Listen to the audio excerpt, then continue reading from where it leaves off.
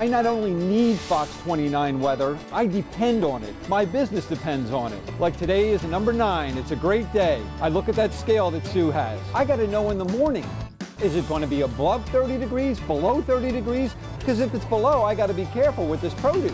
And Sue lets me know. I like how she tells me, hey, it's going to be a great day, or it's going to be a lousy day. I work here at P&F Giordano's in the heart of the Italian market, and I depend on FOX29 Weather Authority.